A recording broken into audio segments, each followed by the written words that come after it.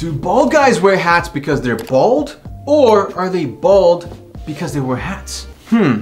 While wearing a hat does not usually cause baldness, wearing a hat every day can be harmful to your scalp health. It can lead to dandruff, itching, or skin inflammation, which is not fun. And if the hat is too tight, it could potentially cause breakage, but honestly, not enough to make you look like you're balding. So overall, the answer to the question that I get every single day from you guys, can wearing a hat make you bald? The answer is no, it really can't. So go ahead and wear those hats without having to worry about it.